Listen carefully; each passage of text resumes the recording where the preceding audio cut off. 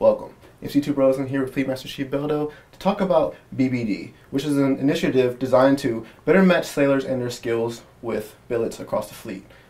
Thank you for being here. Good morning. How are you, MC2? Great. Now, talking about BBD, what is the most important thing to know about BBD and what will it do for the Navy? I think for our fleet and our sailors and leadership to understand, billet-based detailing is going to fit the right sailor with the right skill to the right job. Right. And I think that's important. That's what they've been asking for. Right.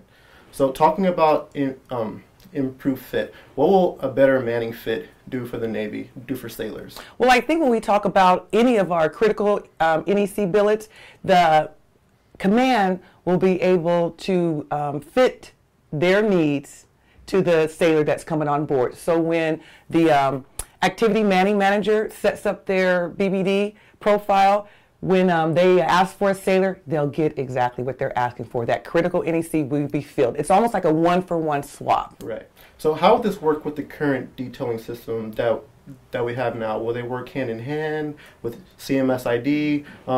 What is it providing new, or like what is it taking away from CMS ID? Well, for the sailor that's looking for orders, it will be transparent. They will still look for orders like they do today using CMS ID.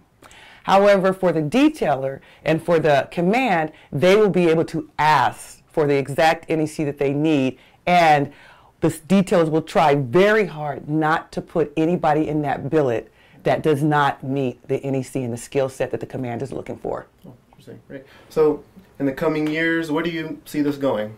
Well, what I'd like to see, and I think what we'd all like to see, is more transparency. Right. Like I said, right now, it's going to be between the activity manning manager and the detailer. But in the future, maybe we would add a screen where the sailor would be also able to look and see what billets are available at the command and what that command is asking for, and know up front whether or not they fit that particular billet or not.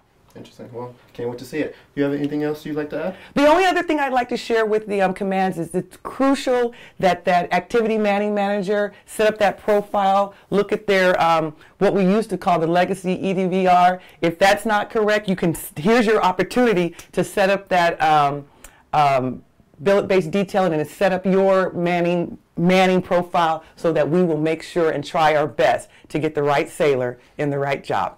Awesome. Well, Fleet, thank you for being here and answering these questions. Thank you, MC2. You're great. I appreciate what you do. And thank you all for watching. Stay tuned to the rundown to get the latest news coming from CMP. Hoo-yah, Fleet.